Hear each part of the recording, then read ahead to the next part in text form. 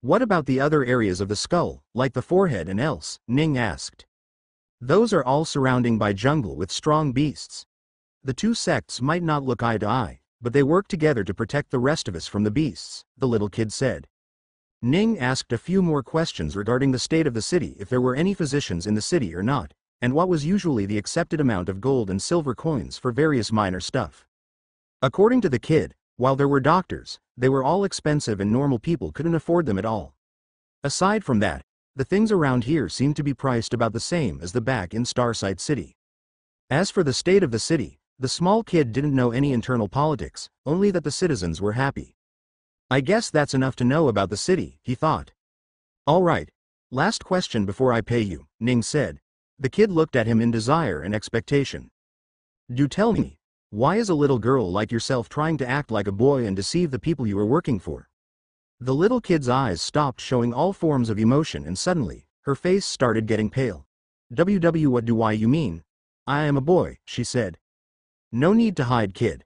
I'm a doctor, and can easily tell who is what. If you don't want to tell me why you are doing what you are doing, then it's okay.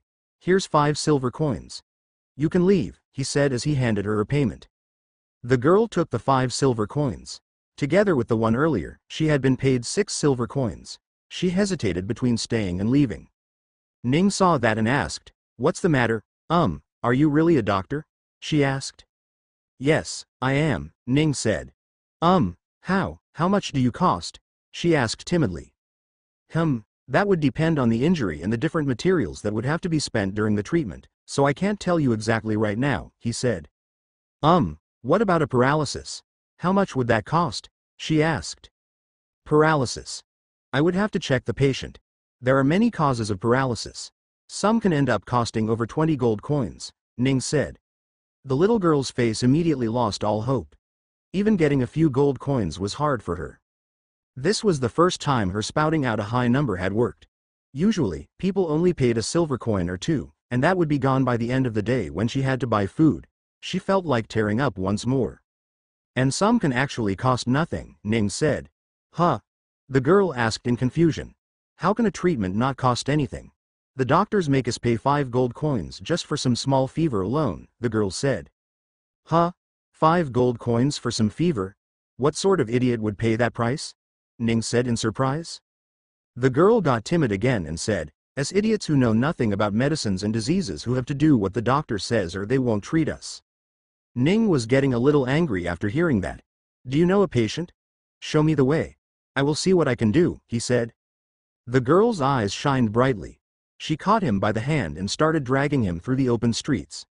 They were still in the jaw area, and she took him to a small house that looked more like a cottage.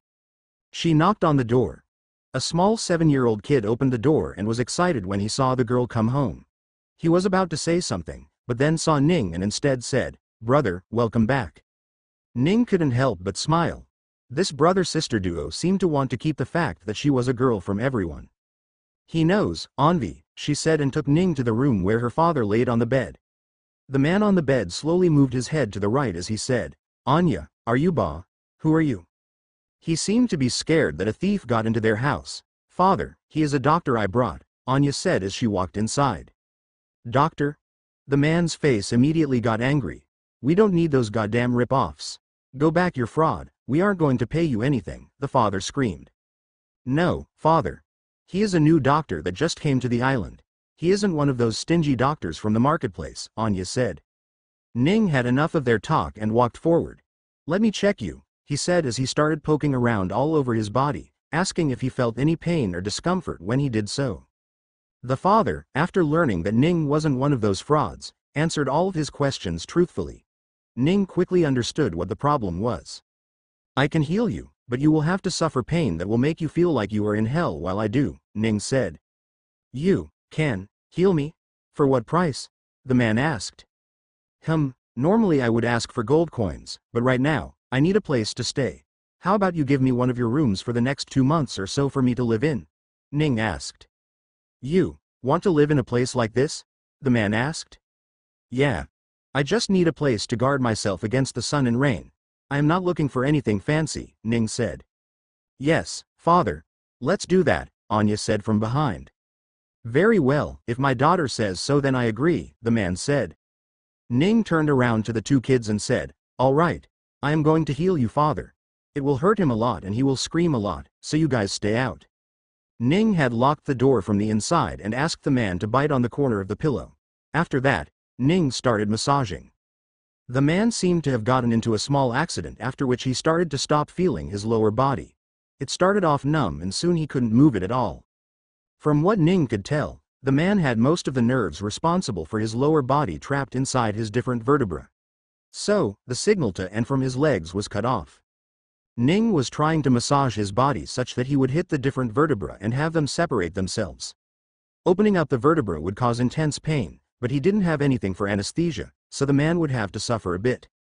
Arg! The man screamed for a total of 5 minutes as Ning continuously used his 10 fingers heavenly massage technique on the old man. After 5 minutes finally, the man fainted from the pain, and at the same time, Ning was done as well. He opened the door and walked out to find the two kids waiting by the door with teary-eyed. Oh our father, is he going to be okay? The little girl asked. Yes, he is fine. Come, let's go away from here. Your father needs to rest, Ning said and took the kids away. In a different room, he asked the girl, how old are you? I'm 11 years old, and my brother is nearly 8 years old, she said. What about your mother? He asked. The girl sneakily looked at her brother, not wanting to say anything, but the brother spoke up this time. Father says that she died while giving birth to me, he said. Ning felt sad for the two kids. So, why were you dressed like a boy? Are girls not allowed to work on this island or what? Ning asked. No, they can. But if someone were to find out that I was a girl, they would soon ask around about my family and learn that my father was not in a condition to work. Then, there will be many people coming to our house, trying to buy me off with the promises of gold and healing my father, she said. You could just say no, right? Ning asked. No, the girl said as she shook her head. I doubt I could have refused. Especially when my father's body would be healed if I got taken away. I would have done that in a heartbeat. Besides, the people that usually make those sorts of offers are not somebody you can refuse, Anya said. It seemed there was more to this town than what the girl let know at first. An hour or so later, the father woke up and walked downstairs by himself. Father. Both the kids were both rejoiced and surprised. The family of 3 got into a group hug and Ning just watched from the side. The father then let go of his children and walked up to Ning before falling onto his knees and started bowing to him in thanks. Ning quickly caught him and brought him up. The little girl made some tea and the 4 sat around drinking it. They showed Ning to a room that seemed to be what the brother was using previously. Ning wasn't particularly picky, so he told the family that he was going to cultivate and not to disturb him. Finally, he stayed down on the bed and closed his eyes. He hadn't sat down to think about what had happened the last 3 days. The bugs, the invasion, the deaths, the kills, the aftermath, and leaving the city. He didn't keep track of how long he stayed on the island, but it was definitely close to a year. While he wasn't attached to it, he was still a little sad to let it go. Slowly, he started cultivating. He had gained a few different insights on cultivation in general and was using it to try and break through. Still, he was quite a few steps away from reaching a bottleneck. But breaking through with the number of insights he knew now would be very easy. He cultivated his mind and body at the same time he was cultivating his chi. Soon, night came and went and dawn showed its face. The sun rose up and Ning could see it from his window. He walked out of his room. He could hear some arguments from the living room of the house. He walked in to see the little girl and the father in a heated argument. But I can help, the little girl said. Not anymore. Now that I am healed, you will stop working. I don't want to see my children doing any work, the father said. Ning could understand what the problem was. He listened to the two of them argue for a little while more before he said, I am planning on opening a small, cheap pharmacy outdoors. How about letting your daughter be my assistant? A pharmacy? Doctor, you know by now, your kind doesn't have a lot of reputation around here. If they learn that you opened one here, they will come in protest immediately, the father said. Let me worry about that, Ning said and took the little girl before walking out. They walked to the market as the little girl showed him where he could find the different furniture. He already owned a bed, so he just bought a few chairs and desks and boards. Things he would need to make a temporary shop. He went back to the little girl's home and started building a small shed using the materials he had brought. He set up the different furniture and put up a board in front of the building that said, Physician Ning's Treatment House, cheapest in the city. He didn't get the chance to be a physician back in the Starsight City, so he would become one in the Deep Skull City. Please come get yourself treated at Physician Ning's Treatment House. Don't bother going to those frauds in the market. Dr. Ning can treat anyone for a very cheap price. Come, get treated right now. Anya was doing her best to gather patients for Ning, but it just wasn't happening. Half a day had gone by but no one bothered looking towards his shop. But he wasn't worried. Anya, come back. You don't have to keep shouting, he said. Huh? But Dr. Ning, if I don't shout, how will they know to come here? She asked and went back to shouting out. Finally, a person came to visit.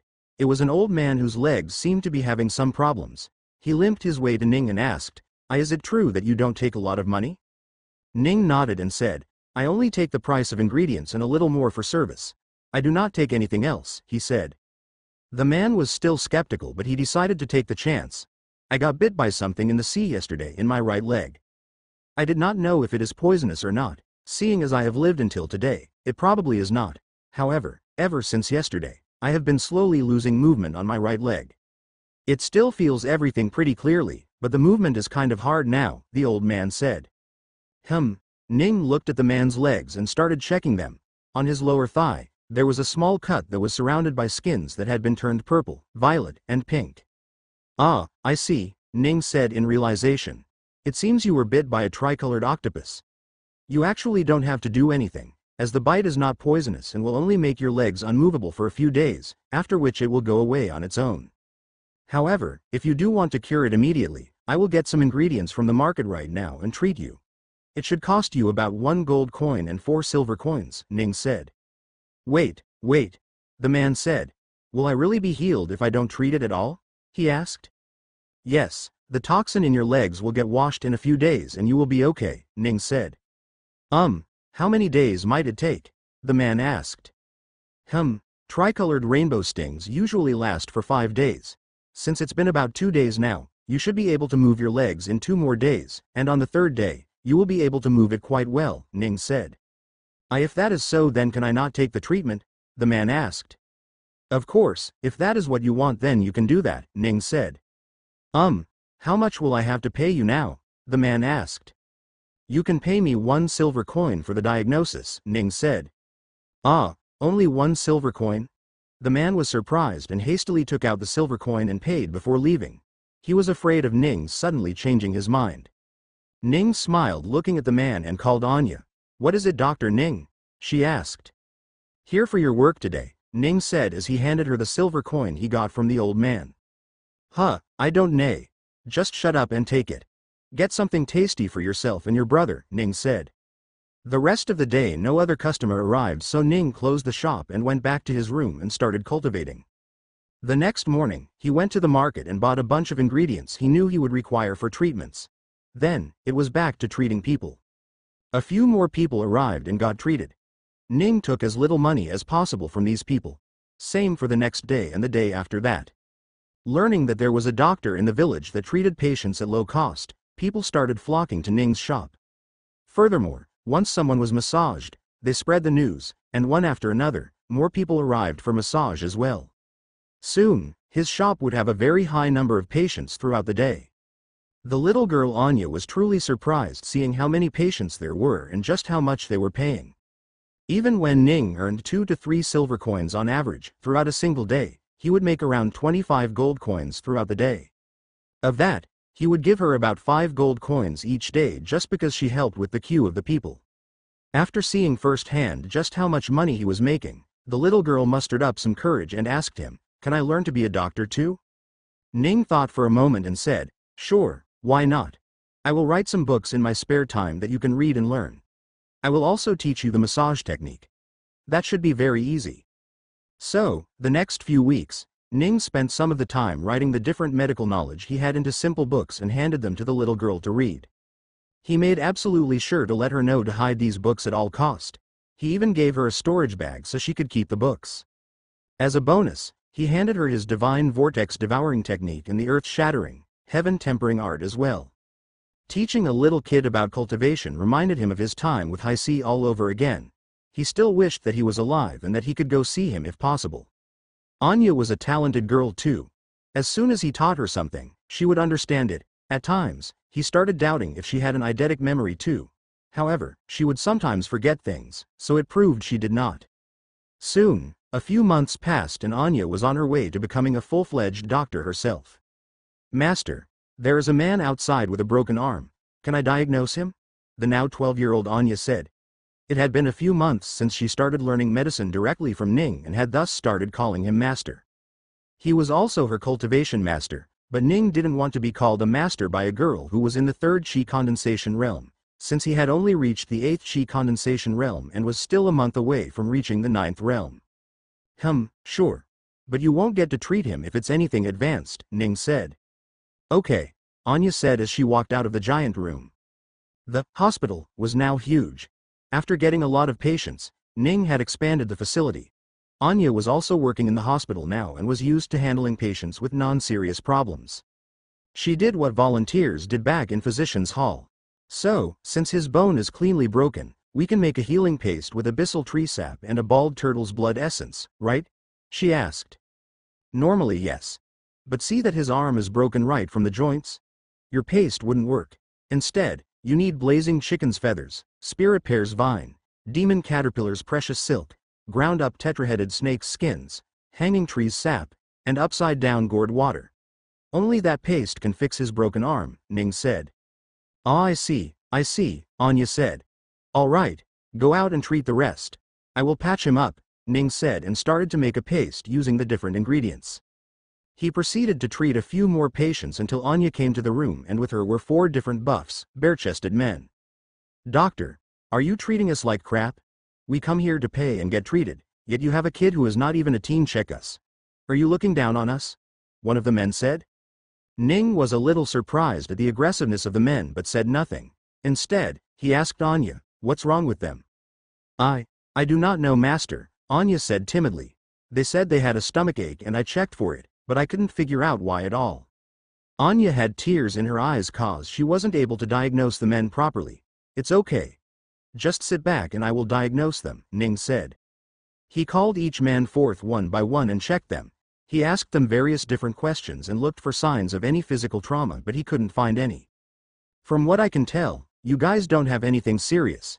If you really do have a stomachache, just drink some warm water and it should go away in under a day, Ning said.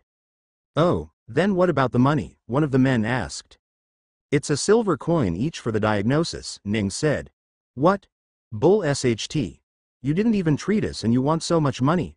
I was right. This doctor is nothing but a phony. We should have gone to the proper doctors in the marketplace. They're the righteous ones that don't take unnecessary money from everyone, the man shouted. Ning was a little surprised by the man's sudden shout. He felt like something was off. Ah, I see, he thought. He quickly checked the men's cultivation. While they didn't have any chi cultivation, they had body cultivation. So that's what is going on, he thought. I am sorry, dear customer. I tried to take money from you for nothing. How about I treat your broken shoulder for free? Ning asked. Huh? Yes, that's more like it. You should. No, wait. My shoulder isn't BR. Crack. Ah. The man screamed as he had never before. The entire hospital shook from his cries. The other 3 saw that Ning had his left hand tightly grasping the man's right shoulder. Hey, what do you think you? Shing! Before they could even finish their sentences, Ning brought out the sword and pointed right at them. The men got scared seeing the nice-looking sword. Why, you won't dare use that. We are from the Red Tiger sect. If you attack us, you will be the enemy of our sect, the men said. Oh yeah, why don't you try me and see if your sect will avenge your death? Ning said. The men got a little more scared. The man with the broken shoulders was on his knees, crying, desperately trying to remove Ning's hands from his shoulders, but he was failing to at every single attempt. The men started to understand that Ning was strong and not someone they could mess with. Ning too had only started this trouble after checking their cultivation base. He had seen that they were all about 4/5 level in body cultivation, with the man he harmed having the highest of them all. By beating him first, he deterred the rest of the gang. Please spare us, the men said. Spare you? How about this? I will let you go after treating your stomach ache, Ning said. Our stomach ache? We don't have any. We were just trying to mess with you. We now see that we were wrong and will just leave like that, the men said. Nope, can't let you guys leave like that. If I say you get a stomachache, you get a stomachache. Shoes. Do you want to get punched in the stomach by me, or this little girl? Ning said while pointing to Anya. The little girl, they said. It was an obvious choice. All right then, you, come forward, he called a person. The man came forward and stood there. Anya, go and punch that man as hard as you can in the stomach, Ning said. Anya was confused as she didn't know if she could do what he had said. Come on little miss. You can hit me. I am ready, the man said. Anya finally lost all hesitation and walked forward. She barely came up to the man's chest with her height. She stretched as far as she could and delivered a single, perfect punch to the stomach. Ning let go of the man's shoulder and watched the other man fall to the ground while holding his stomach. Ah! He screamed as loudly as he could to rid away the pain. The other two men looked at the man and then onto the little girl in fear. Next one, Ning said. He called forth another one of the men and asked them to get beat. They were about to refuse, but once they saw Ning's fist, they willingly came forth. Anya hit both of them on their stomach once each and they too fell to the ground in pain. That's what you get when you get punched by someone in the third chi condensation realm and fourth level of body cultivation, Ning thought. Anya's cultivation speed was quite fast in general, but her body cultivation was beyond quick. In just a few months, she had managed to break through 4 different levels of body cultivation. She was on par with the thugs in front of her. All right, let me diagnose you guys, Ning said and started to list out the problems with the different men and prepared medicines for them. All right, eat these and you will be fine, Ning said as he handed the 4 of them their individual medicine. The 4 of them took the medicines and turned around to leave. Wait. Ning said. What is it, sir? One of the men asked. Where is my payment? Ning said. The men started to get scared again and quickly took out a bunch of gold coins before giving them to Ning. They didn't dare stay behind any longer. Ning chuckled a bit and went back to treating the patients. Finally, once he was done with the hospital work, he went to his room and started cultivating. 10 more months, he thought. It had already been 6 months since he lost the system, 4 months since he came to Deep Skull City. He would now have to somehow live his life for 10 more months without trouble. However, even if one didn't look for trouble, trouble came knocking on its own. A few days later, another group of people came to the hospital. Even from far away, Ning could tell that they were strong. He walked to the front of the hospital and waited for these people to speak. He quietly checked their cultivation and realized that while their chi cultivation was quite poor, their body cultivation was in double digits. They're stronger than me, he thought. Are they here to take revenge on those 4 from before? Are you the doctor named Ning? One of the men in the group asked. He was big and buff. He had a head full of white hair, but that didn't stop him from looking like he was in the prime of his life. Yes, I am Ning, he replied. My name is Prezzo, and I am an elder from the Red Tiger sect. Is it true that our disciples got beat here a couple of days ago? He asked. Ning didn't like where the situation was going but still decided to answer truthfully. Yes, that is true. I beat them, Ning said. Is that really true? The man frowned as he asked again. Of course that's true. I really did beat them. You can ask them yourself, Ning said. That is the thing, doctor. I did ask them, and they said the one that beat them was a little girl, the man said. Oh, if you meant who hit them, then yes it was the girl, but she did it under my order, Ning said. Oh, so it's true, the man's eyes started shining. What is going on? Ning started to believe the situation wasn't how he thought it was. Can I see the little girl? The man asked. Ning frowned. What do you want? He asked in a serious tone. Oh, we don't come with malicious intent. Please, can we just see the little girl? Don't worry, we won't harm her in front of so many civilians. While we might not look like it, we care for our reputation too, Prezzo said. Ning thought what he said made sense, so he called Anya to the front. Anya timidly walked to the front in front of so many members of the Red Tiger sect. She knew how ferocious they were and was thus scared quite a bit. Hello, little miss, what is your name? Prezzo asked. Anya, she replied. Miss Anya, can you tell me if you beat the 4 men about a few days ago? Prezzo asked. Not all, only 3.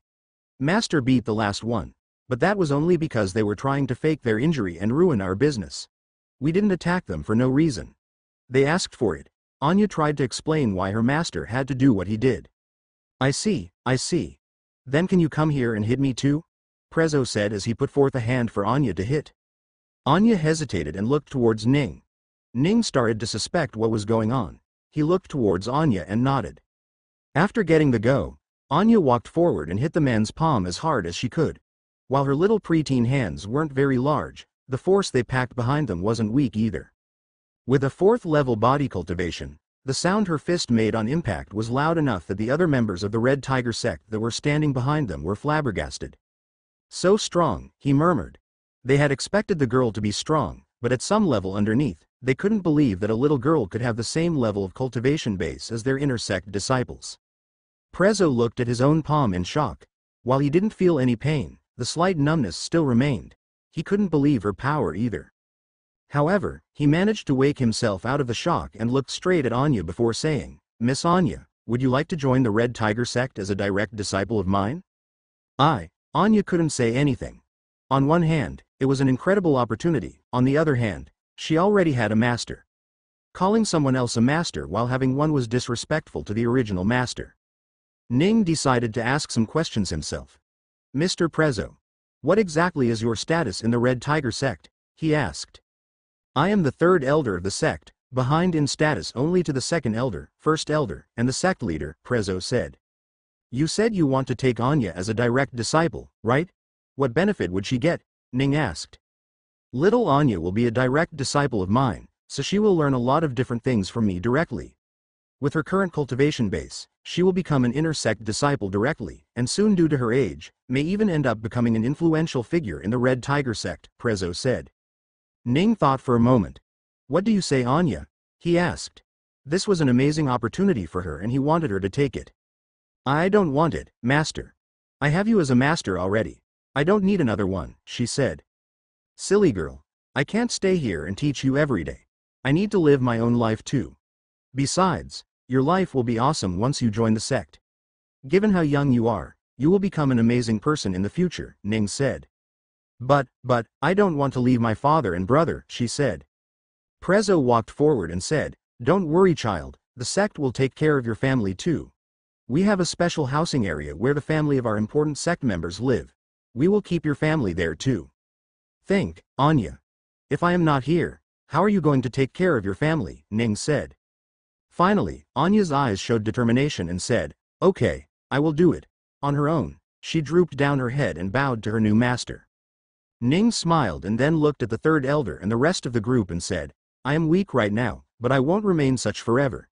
If I ever come to find out that you or your sect has mistreated Anya, I will personally come wreak havoc. The elder saw Ning's serious face, and while he didn't necessarily believe Ning could do that, he still nodded in respect and admiration. I will put my name on the line and promise that we will treat her the best we can, Prezzo said. Very well. You guys leave for today. I will come tomorrow morning to deliver her directly to the sect, Ning said. The Red Tiger sect members hesitated for a bit, but then they left. Ning closed the hospital for the day and decided to have Anya spend the rest of the day with her family. They let know the father-son what had transpired and soon, they were rejoicing too. Hearing that his daughter would be a direct disciple to one of the elders in the Red Tiger sect, the father was beyond happy. The family shared a hearty meal that night and went to sleep. The next morning, Ning stored all of their possession in a storage bag and left with them. He walked with them for more than half an hour before he reached the gate to the Red Tiger sect. Prezzo seemed to be waiting for them, and when he saw Ning and Anya, his face lit up in happiness. He made a disciple show the father and brother to the sect housing area while he took Anya towards the inside. Anya left his hands and returned to Ning one last time to give him a hug. She started crying. Hey, it's okay. I am not going anywhere so soon. I will come to see you from time to time. Just study hard and remember what I taught to okay? He said. Anya nodded and finally left with the 3rd elder. Ning now didn't have anything to do. He mindlessly returned back to the house, but it was empty. He opened the hospital and focused his attention there. It worked for a few days, but soon he realized it wasn't so fun. He wanted more with life. Sigh, I should just go to the marketplace and set my hospital there, he thought. So, he did it. Over the next couple of days, he let the village folks know that he was going to shift places and on a fateful day, left the place. The house would soon be occupied by a brother of the neighbor. He set his new hospital in the middle of the marketplace, and very soon, business was booming. He was the cheapest doctor around and had a much better attitude, so soon, he was stealing business away from the other doctors away as well. They were already angry that Ning had taken away their customers from the city, and now he was taking the customers away from the marketplace as well. But they couldn't do anything. Ning wasn't doing anything illegal, so they couldn't complain to the two sects. As for kicking him away, they had already tried that once and failed. There was only one thing they could do, and that was begging Ning to stop his practice or at least increase the prices so that the others could compete. But Ning didn't listen to any of them. In the end, the doctors couldn't do anything, so they threw caution to the wind and went to complain to the two sects. For the first few days, the sect showed no reaction as to whether they were listening to their complaints or not. However, after a few days of relentless complaints, even if the sect didn't care at first, they were now curious as to how a single person could disrupt the entire medical industry. So, they finally decided to check what the fuss was all about. The Blue Dragon sect was going to take some action. Ning bandaged up a man's forehead after applying some sort of paste under it. All right. The swollen parts should disappear in about 3 days. After it stops hurting, you can remove the bandage yourself, he told the man. Thank you, doctor, the man said and paid Ning a bunch of silver coins before leaving. He welcomed another patient but was a little surprised this time. A cultivator?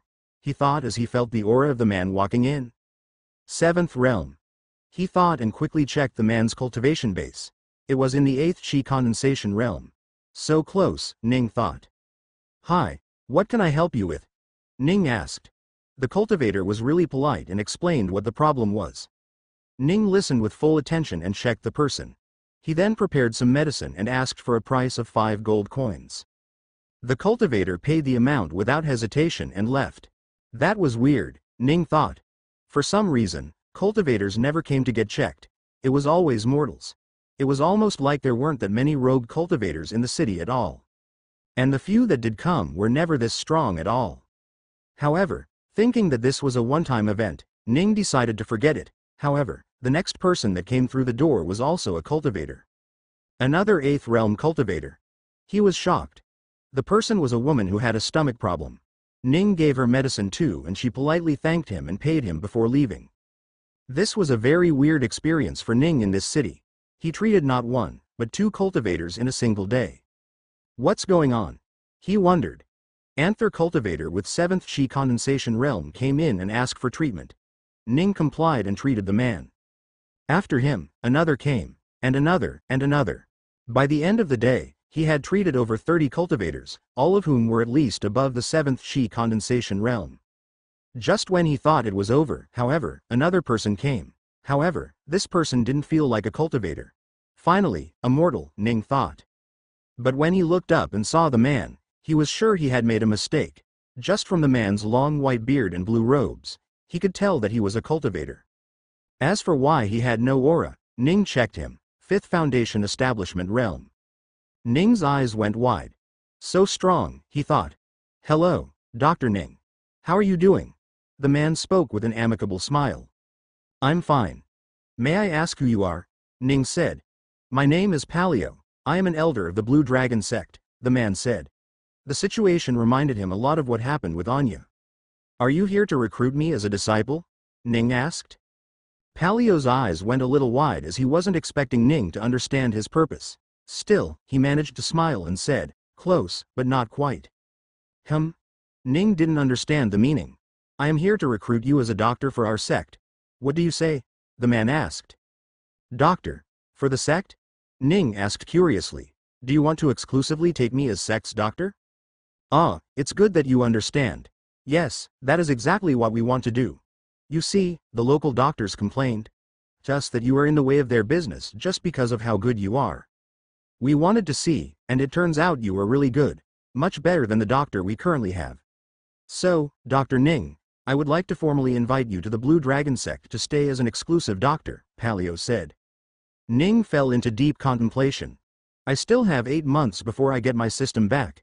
I was doing this all just to pass time, so. What benefits do I get? Ning asked. As a sect doctor, you will get all the materials needed for treatment paid by the sect. You will get free access to all the books and techniques in the sect library, aside from the forbidden ones, Palio said. That's not very bad, I guess, Ning thought. However, what Paleo said next sealed the deal. Finally, you will get 5 spirit stones every single month. Sorry, spirit stones? Ning's eyes went wide. He had heard of those things, but they were incredibly rare. Even though it only cost about 100 gold coins, just finding one was impossible. Where do you guys get the spirit stones? Ning asked. We have connections with a major sect up north near the mainland. We get a steady supply of it from them, the man said. Ning didn't need to think anymore. I agree. Polyzero left with a smile. Ning promised to go to the sect exactly 1 week after he finished treating the people that were waiting for him. He made sure to let everyone know that he was leaving. Some were saddened by it, some angry too, but they couldn't stop him from doing what he wanted to do. He made sure to go around the different doctors in the area and threatened them to return if he ever learned about them hiking up the price. Once everything was ready, a week later, in the morning, Ning walked to the right eye of the Deep Skull Island. The Blue Dragon sect was hidden a little away from the markets in the thick of the forest. Once Ning walked up to the gate, he could see the tall walls of the sect going all around it. That's quite a big sect, he thought. He had heard a lot regarding the 2 sects on the island but had never personally seen them. Finally, he walked up to the guard and told them why he was here. The guards didn't waste any time and immediately went to call Paleo. Paleo came out of the gate with a happy smile, saying, "Good morning, Dr. Ning. Welcome to the Blue Dragon sect." Backquote. It's just a little sprain. Don't practice as hard for a few days and you will be fine, Ning said as he patched up a girl's sprained ankles. She had been training for the past few days a little too excessively and ended up spraining her ankle. Ning had had many such disciples come to him for treatment for the last 3 months.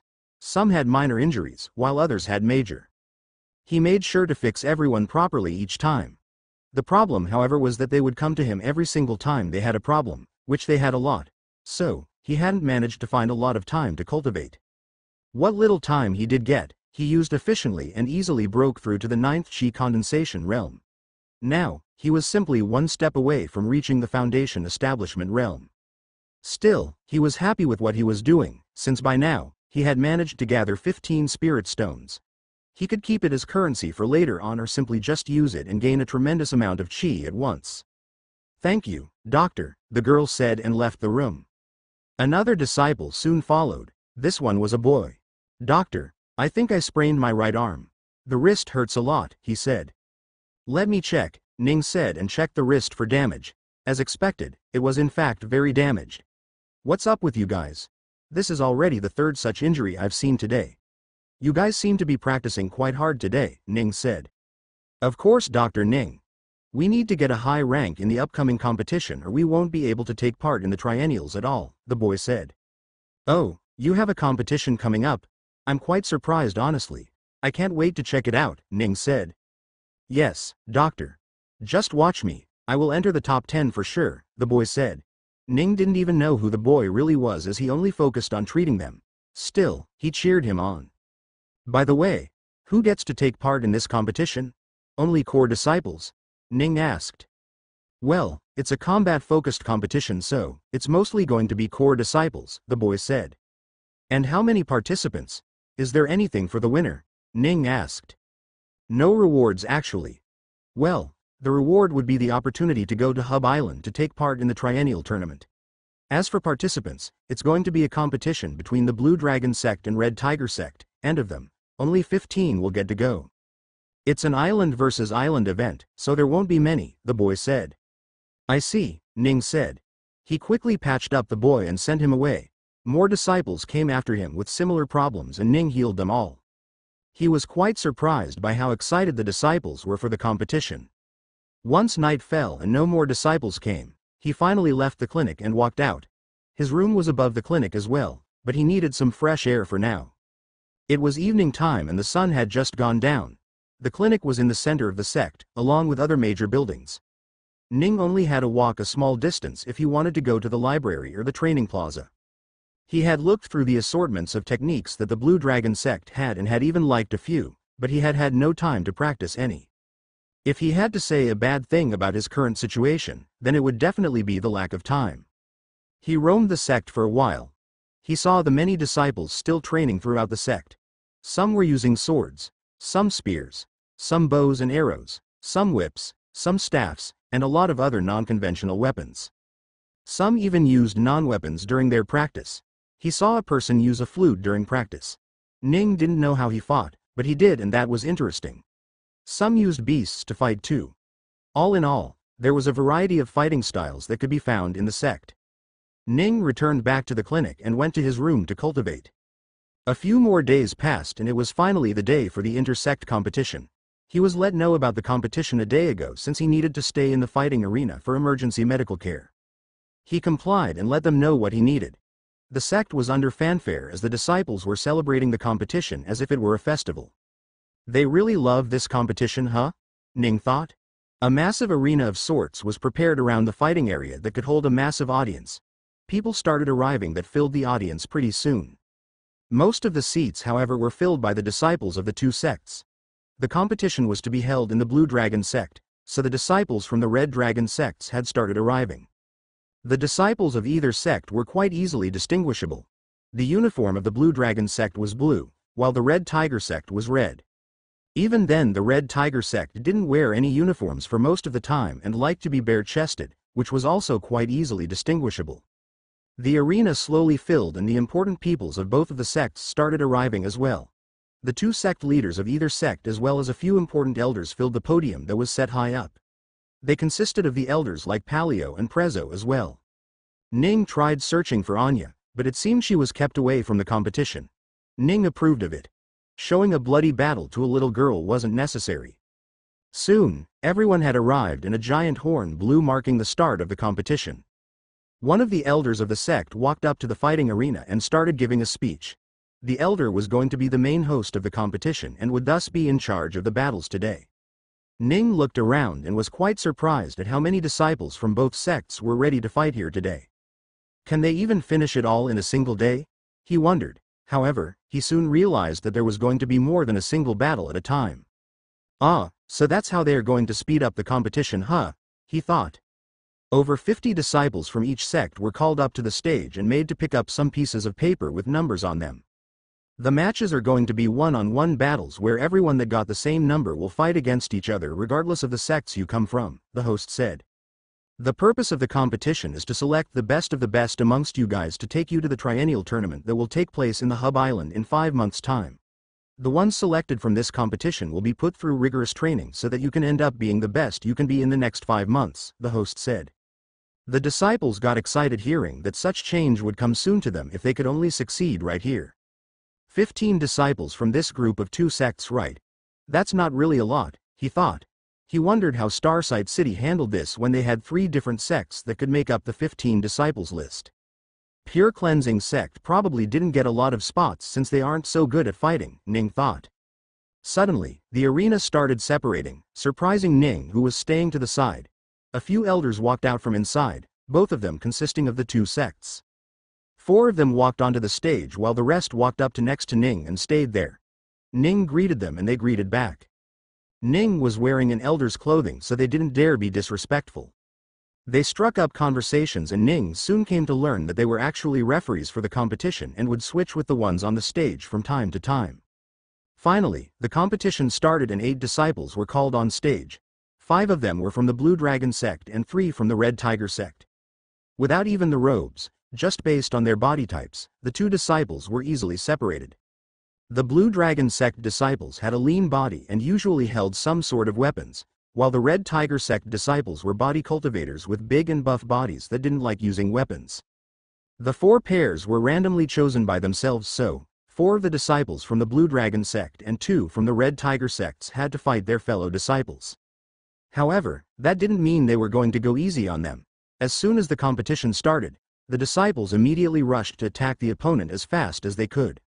This was a contest of raw strength and skill, and as such none of them held back. They used various weapons and fought with each other to the best of their ability. The 4 referees looked after the competition on the 4 different stages and made sure the disciples didn't accidentally hurt each other more than they should. 2 of the fights ended normally, while the other 2 continued on. Different abilities flew through the air and another one came to a close as well. The final one was between the 2 sects' disciples, and the disciple from the Red Tiger sect nearly heavily injured the disciple from the Blue Dragon sect. Was it not for the elder stopping him in time, the outcome would have been disastrous? Ning immediately stood up to go check on the disciple, but everything was fine, so he returned back to his seat. Brother Ning must really care for the disciples of the sect. You ran up there so quickly, one of the elders said. Haha, it's nothing like that. I was just doing my job as the doctor of the sect, Ning said. I see. By the way, how old are you, Brother Ning? You don't look very old, the elder asked. Me? I am. Ning hadn't calculated his age in a long while, around 22 years old, he said. Oh wow, only 22?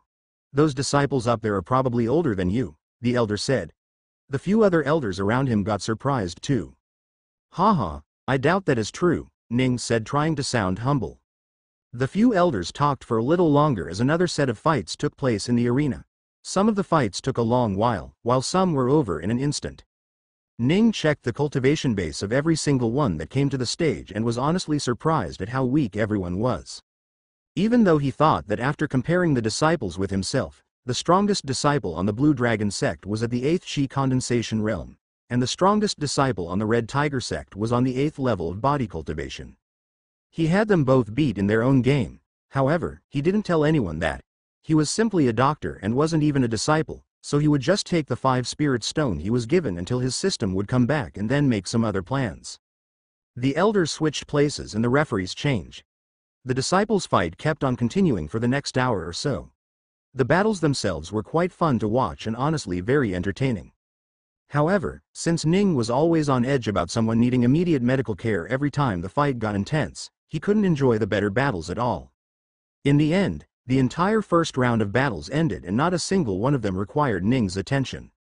The second phase of the battles started. The 112 people that fought in the first round were now down to 56. Of them, 32 belonged to the Red Tiger sect and the remaining belonged to the Blue Dragon sect. The body cultivators were in general stronger than the chi cultivators and were thus coming out on top in the competition. Soon, the host made them all pick up small pieces of paper to choose their opponents again and the second round began. This time, the arena was transformed so that only 2 stages were available at the same time. 2 of the elders walked up as referees. 4 disciples walked up to the stage once their numbers were called and thus the next round of battle began. This round of battle was way more intense. Since the strong ones were already filtered, those who remained were all stronger in general. Ning got to see some very intense fighting from such a matchup. Although it couldn't bring forth the same thrill as when he fought those blue-skinned women, seeing 2 very strong cultivators fight each other had a special charm to it. While the Blue Dragon sect disciples used various different methods, sending out blasts of energy and using weird chi techniques, the Red Tiger sect disciples would always fight in close combat with their bodies and fists. Even when they did use weapons, they would use swords and spears and go into close quarters for those fights too. Ning waited for his role in the tournament to heal the injured, but no such problem ever arose. One after another, disciples were called to the stage as it was their turn to fight, and before anyone knew it, the second round of battles had ended too. Ah, that was great, wasn't it? One of the elders sitting close to Ning asked. I wasn't expecting such intense battles when you mixed together 2 different battle styles, another elder said. The disciples this time around are stronger than they were 3 years ago, aren't they? Another elder asked. The sect leaders must be really happy with the batch of core disciples this time around, another elder said while looking at the podium among the audience that housed the sect leaders and other important elders. Ning looked towards them once and looked back to the stage. After a few minutes of the resting period, the host walked up to the stage and spoke. We now have 28 contestants remaining. Of them, the winner from the next 14 battles will be guaranteed to go to the triennial tournament. However, don't be worried because even if you lose, due to there being 15 participation limit, one of you who fails may be able to get into the roster if you manage to impress the sect leaders. So, even if it seems unlikely that you will win, try your best and you might just luck out, the host said. The disciples started to get unusually excited once they heard that. One more win and they were guaranteed to go to the triennial tournament. Everyone was getting hyped up and with that, the third and final round of battles started. This time, the disciples were made to go up onto the stage for one battle at a time. The first battle was between a Blue Dragon disciple and a Red Tiger disciple. The blue-robed and red-robed disciples walked up onto the stage and this time, the host himself stayed as the referee. As soon as the competition started, the 2 fighters got into action. The blue-robed disciple took out a sword, while the red-robed disciple simply ran forward with his bare body. The fight was intense as one person continuously tried to create some distance with their sword while the other one tried to close the gap to not let the other one gain any advantage. The fight came to a standstill as neither one could gain an advantage over the other. In the end, the red-robed disciple took the brunt of one of the blue-robed disciple's sword attacks and got in close to defeat them. The red-robed disciple's arms were bloody, but he had won. Ning immediately ran up to the stage and helped get the disciple down. Once off the stage, he immediately created a simple paste to help close the bleeding and heal the wound. Thankfully, your bones aren't broken so you will be fine. Just try not to do anything extreme for the next 5 days, Ning said to the red-robed disciple. Thank you, doctor, the person said and left with a big smile on his face. He had won. Ning went back to his seat and looked at the second match that had started between two Blue Dragon sect disciples. This one was a little better as they could both fight freely without fishing for advantage between the two. Before long, one of them came out as a clear winner, and soon after that, the third match started. The third match was between a female body cultivator and a male cultivator that played music. This was a very interesting match as neither knew how to fight against the other. The body cultivator couldn't close the gap since she didn't know what sort of weird techniques the male cultivator would have, and the male cultivator's long-distance attacks were mostly useless since the girl's ears were very strong and the sound didn't affect them as much. She didn't have chi to block her ears, but she didn't need to given how strong they naturally were. Soon, they came to a standstill. The girl finally managed to win after deciding to do the same thing the first guy did and took an attack directly to get to the male cultivator and tossed him off the stage. As such, the third match was done as well. Similarly, 10 more matches took place, each with its own magic and wonders to show. Out of the 5 Blue Dragon sect disciples, and 5 Red Tiger sect disciples managed to win. Finally, the last match of the day was going to commence.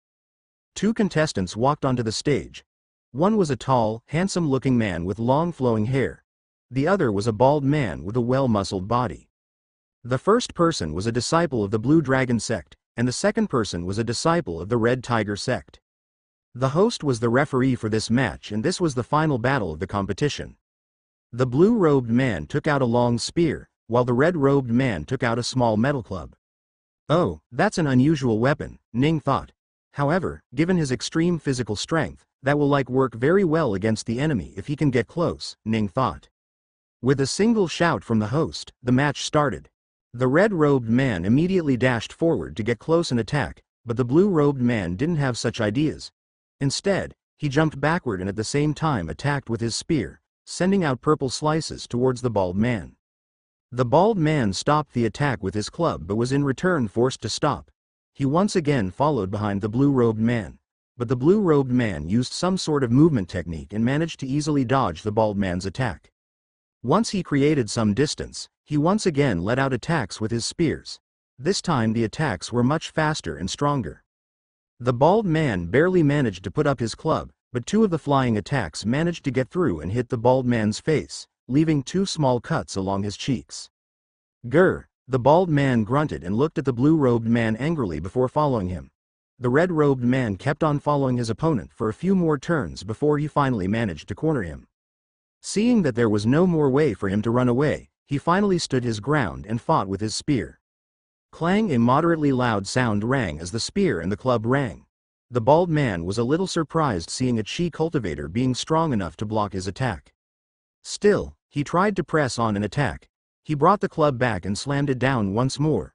The blue-robed man hit the club from the side and slid it down his left side, barely missing his shoulders.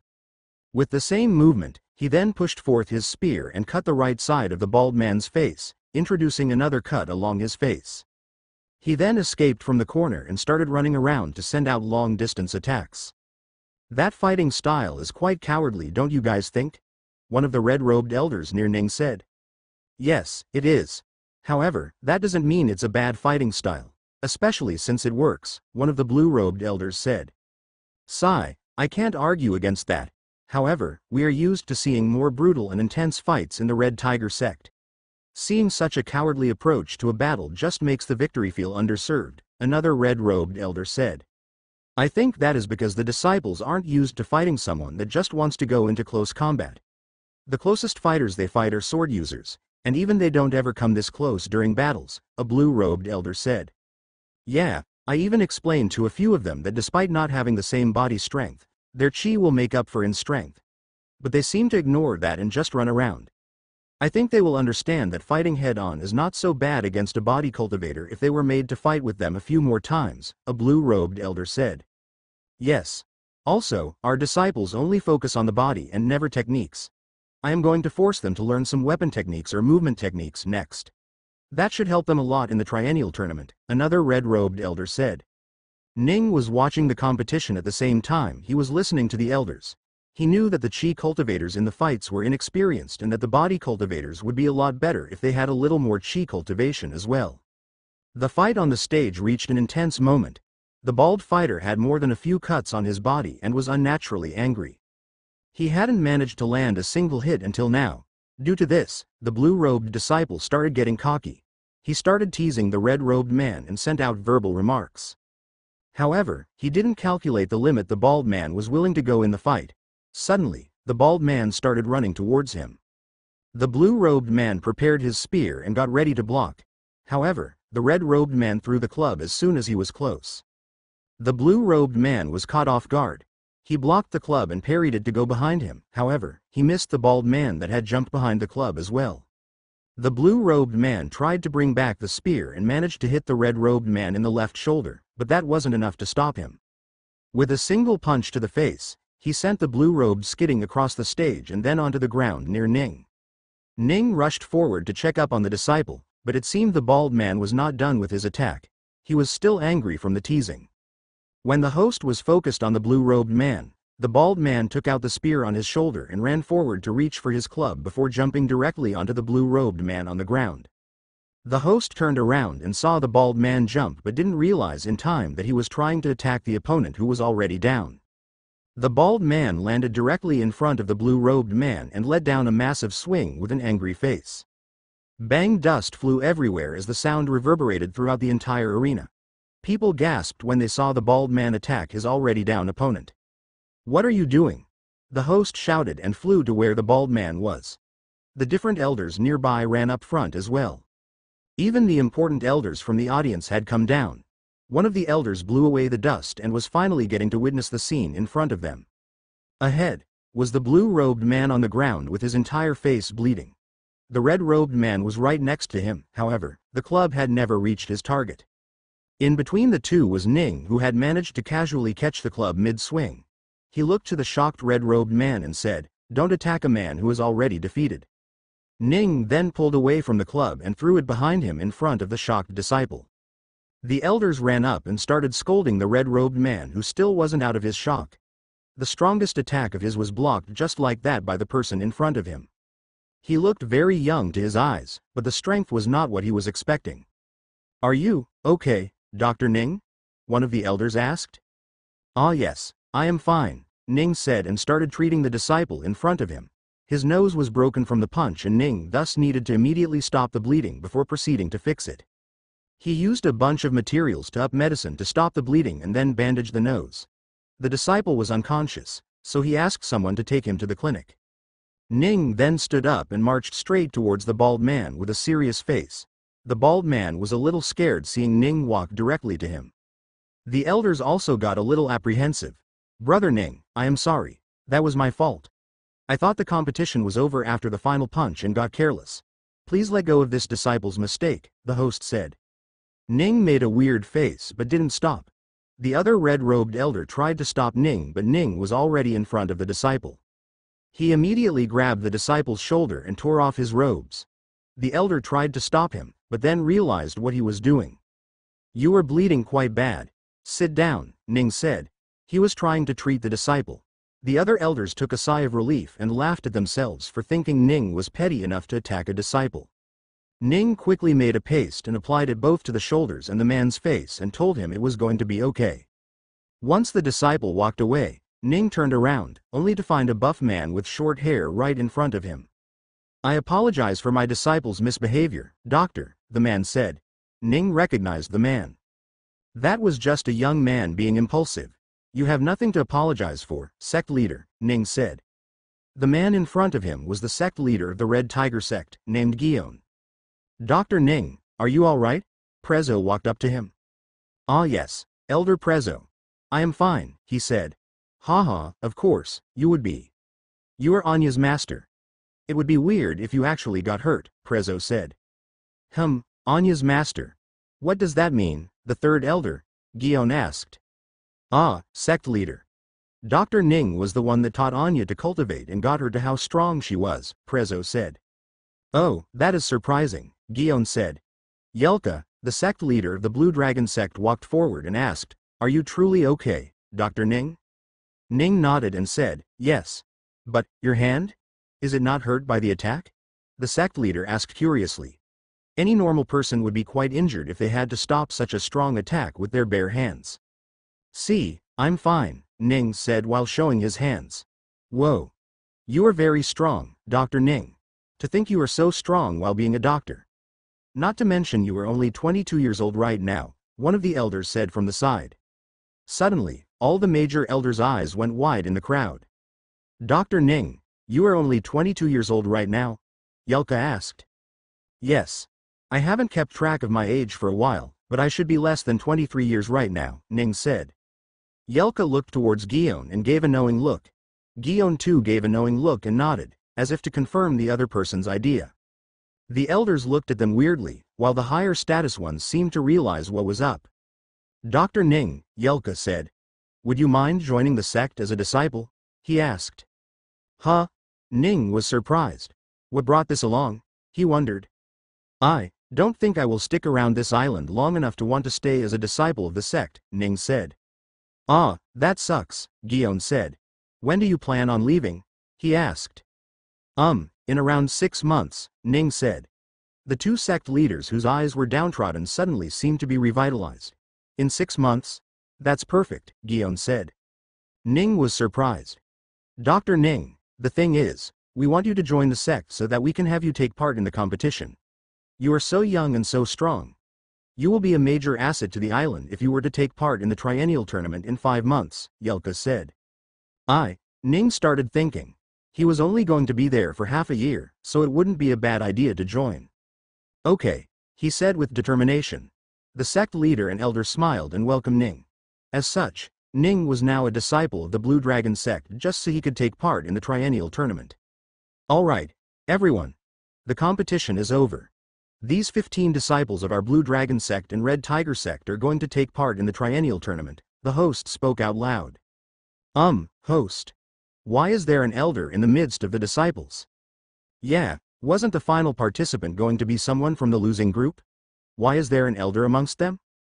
Numerous complaints appeared from the group. Dr. Ning is our physician. However, he is also very young and talented.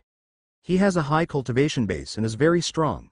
As such, under the dual decision of both the sect leaders, we have taken Dr. Ning as a disciple. If you have any complaints, go talk to the sect leaders, the host said. No one was stupid enough to question the decision of the two sect leaders, so as such, the competition ended. The next 2 months passed just like that. While Ning was a disciple in name, he was still the physician of the sect. The only difference was that after learning that Ning would soon leave, they had hired another doctor in the last few weeks. So, Ning was finally starting to have some free time. He used this free time to do exactly 2 things. The first thing he did was use the spirit stones he had to cultivate. A normal spirit stone gave a lot of chi directly to the person, and that was helping Ning immensely in speeding up his cultivation. He still needed to keep the chi on his body somehow, but thanks to his earth-shattering, heaven-tempering art, his meridians had gotten very robust. So they could now hold more chi than a normal cultivator. So, after starting using the spirit stones for just a few days, he was starting to feel bloated. However, this was where he suffered his first, real bottleneck. Since he was closing in on the first major realm change in his cultivation, he needed something more than just everyday cultivation. He needed to do something else to advance in his cultivation.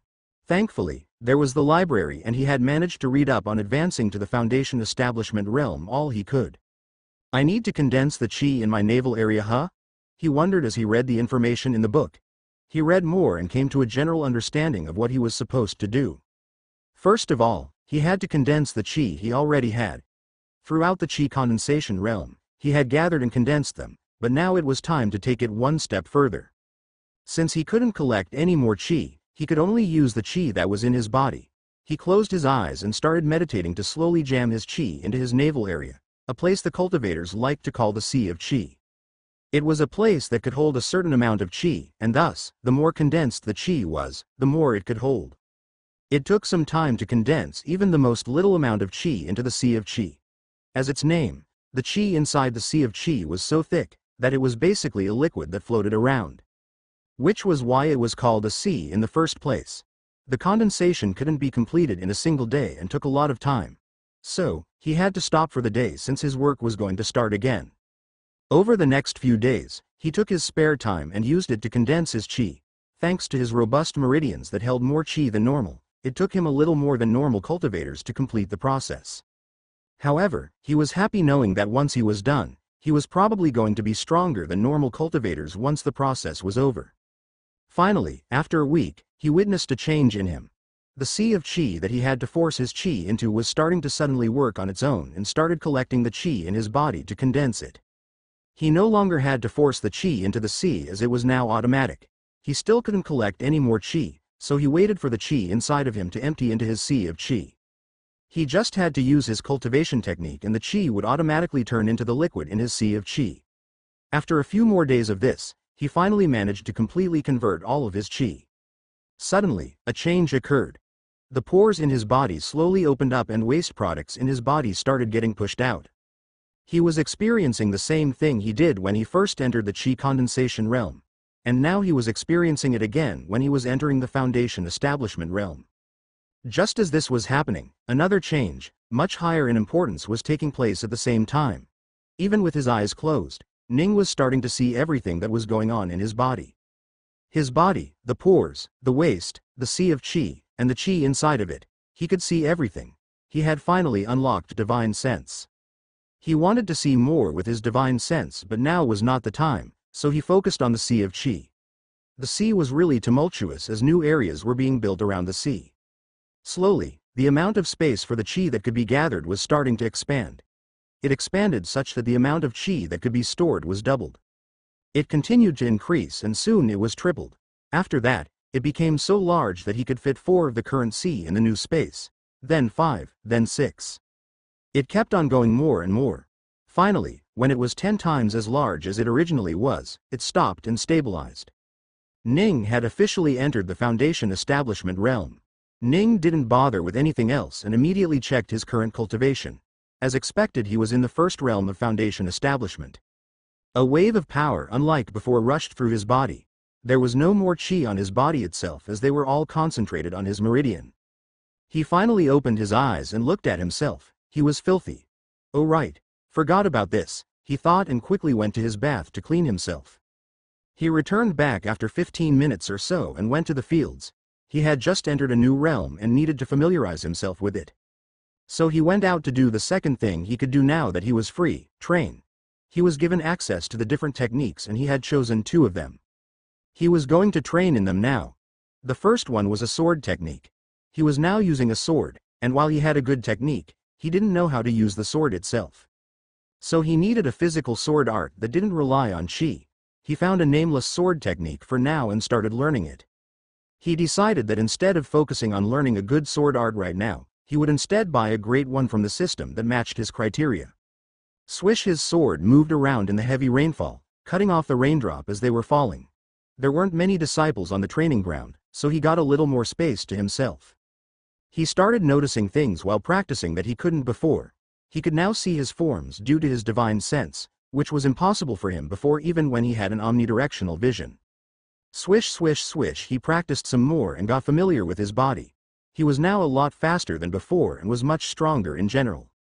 It was his first jump through a major realm and that was a way too massive a jump for him to immediately get used to his new cultivation. Suddenly, he disappeared from the spot and appeared elsewhere. He was very fast and took the rain along with him. He had learned a new, better movement technique called the floating cranes movement technique.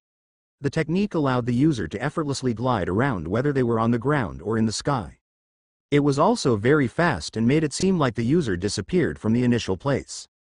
Once Ning was in the other place, He once more bent down his body and released his chi to push himself around at a very fast speed. He kept practicing the two swords and movement techniques until it was time for him to go back to the clinic. There weren't many people practicing, so there weren't many people injured either, so he had quite a free time for the day. He used this time to check up on the new divine sense he had unlocked. He couldn't tell where it originated from or if he had a steady supply of it, but he could feel the new sense emanating out of him. He closed his eyes and tried to look with just his divine sense. It was much better than his omnidirectional vision for sure. Not only could he see all around him, but he could also see in places his eyes couldn't see as well. Behind something, under something, inside something, these were all possible with divine sense. I probably won't have to worry about seeing in places with no light either. That means I won't have to buy that night vision 3 when the system comes back, Ning thought. The range of his divine sense was only 10 meters for now, but he was sure that would slowly increase over time with his cultivation. He spent all the free time of his next 2 weeks doing nothing but training the new things he had gotten, and he got really good at it. From time to time, the disciples of the sect would call him to practice with them, and he would have no problem beating them. He was too strong for his similarly aged disciples. After the 2 weeks, he went back to cultivating. He noticed that this cultivation method had changed as well. Every time he drew in chi, it would enter his meridian and stay around until it got little by little condensed into the liquid form that would then get collected in his sea of chi. He was a little disappointed by how slow the process was, but took solace in the fact that it was supposed to be slow for everyone. He wouldn't be able to break through as fast as before, but when his system came back, he wouldn't need to. He kept on practicing his cultivation method and the tempering method to increase his chi, body, and mind's strength. Soon, another month passed. The new doctor was fully working now and Ning had much more free time, so he would now take the time to go to the Red Tiger sect for a few days a week. It had been a while since he had seen Anya, and he wanted to make sure she was doing great. Anya had grown much taller in the 8 months he hadn't seen her. She had long flowing hair, wore red female robes, and looked much more feminine now.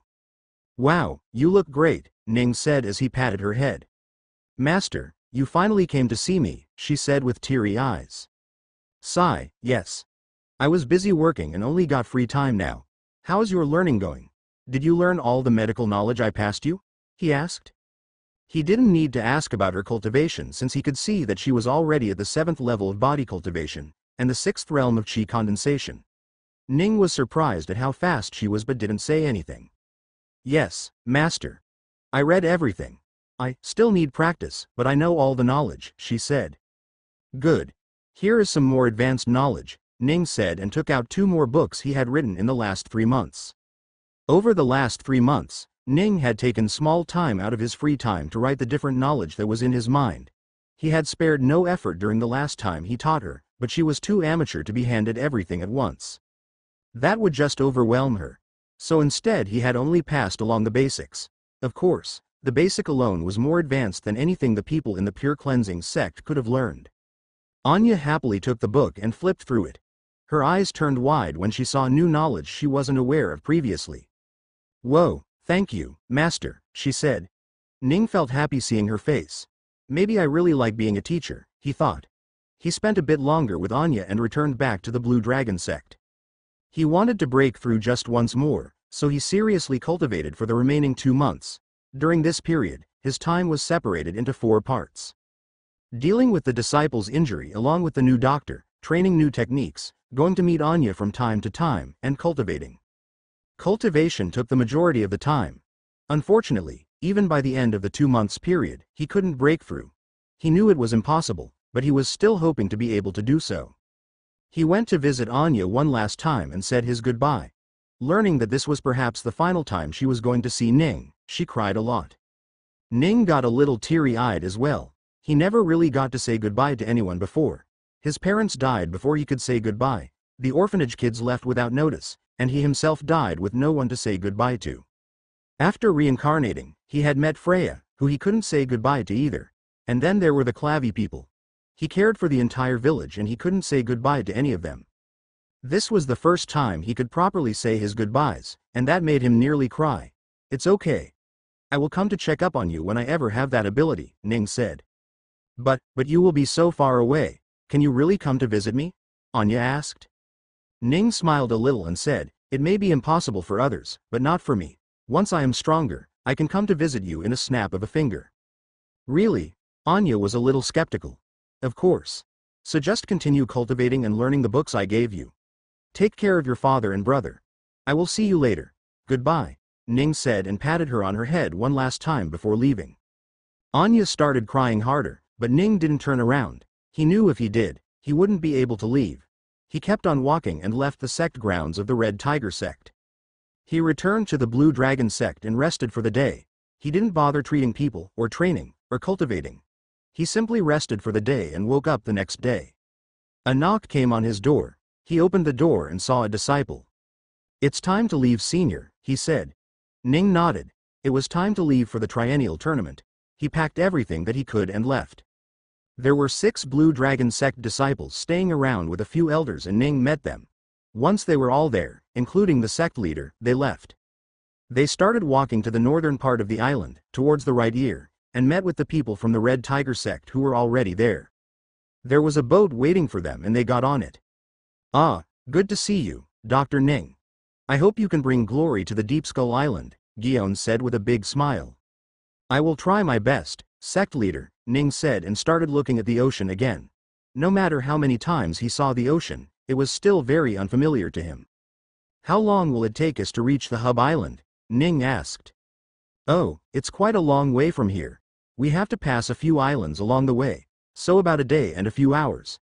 You should just go and do something to pass your time, Gion said. I will do that later. Thank you for telling me, Ning said. He talked with Gion for a bit longer and went to the deck to watch the ocean. He socialized with a few other disciples that were there. However, he could never talk to them as a peer due to his status as a doctor. That made him feel a little isolated. He looked at the ocean and the massive expanse that it was. I see, so this is the speed we will move on, huh? No wonder we will reach Hub Island in just a little over a day. The ship is so fast, Ning thought as he looked through the map on his head. The Hub Island was about 2,000 kilometers away from Deep Skull Island. Normally, it would have taken a lot of time to reach there on a boat, but given how fast the boat was, it was going to be much less time. Ning felt the boat with his palm and thought, is this boat a spirit artifact as well? There was no other reason why it would be so fast. After spending a few hours on the deck, he went to his room inside the ship and started cultivating. The chi was quite sparse in the ocean, so cultivation didn't help a lot. However, he was body cultivating and tempering his mental strength as well, so he continued it. He left his room from time to time to go outside and see the different islands that he would pass by, but most of the time he just spent holed up in his room. Finally, he felt the ship slowing down after a day. He walked out onto the deck and saw an island not far away. They had finally reached Hub Island. Whoa! Everyone exclaimed when they saw the Hub Island for the first time. Ning knew the general structure of the island, but he too was unaware of exactly how it looked. It was amazing. Even a kilometer away from the shore, he could see the tall pagoda-like buildings deep in the city. The outer houses weren't fancy, but there were many, giving the illusion that there were a lot of people living on this island. A minute later, the boat docked on the shore and everyone got off. There were other boats there too from the other various islands in the scattered isles. From what Ning could read regarding the map of Kumia, there were about 500 islands with a diameter of over a kilometer. He didn't know how many of them were inhabited, all those that would be coming to this competition for sure. Suddenly, a ship came down from the sky. Whoa, that's a flying ship artifact. Those sects must be very rich, a disciple said. The sect leaders looked at the emblem at the front of the ship and said, ah, it's the participating group from the Cloud Heaven Island. They are quite rich due to their cloudstone mines that can be used as ingredients for a lot of different artifacts. The disciples nodded when they heard the sect leader say that. Ning looked at the floating ship and was surprised as well. I wonder if they are faster than planes, he wondered. Oh right. Flying is prohibited in the city. You will be in trouble if you do that. You might even get disqualified from the competition, and in a worst-case scenario, disqualify the entire island, Yelka said. Everyone nodded in understanding. All right. Let's go register our island and participants. Then we can freely roam the city as we want, Gion said and took the disciples to the registering area. There was a queue of people registering from the other islands, so they had to wait for their turn. Ning looked at the sun and realized that it was only midday, so they had time to spare. Finally, it was their turn to register, and they did. The elders registered as guests and the disciples registered as participants. Ning was a participant as well. Everyone was given a talisman that held their name, face, status, and chi aura. Ning wondered where he would have to use this, but he didn't have to worry, as the usage for the talisman came pretty soon. Just a little away was a moderately tall wall that was hidden behind the buildings. Only one game was available on the southern side, so they had to pass through here. Anyone without such a talisman would be rejected entry from the city. The Deep Skull Island folks had them, so they were freely allowed to enter the city. Only after entering the city did he realize just how massive it was. The city was actually around a small concave land where the middle of the city was in lesser height than the rest of the city. Whoa, they all said.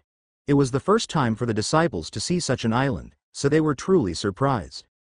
The concave city had tall buildings all around it. There were 4 major roads that connected to the center of the island that was surrounded by an even taller wall than the outside.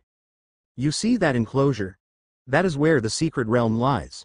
The place where the tournament will be held, an elder said. A secret realm? What's that? Someone asked.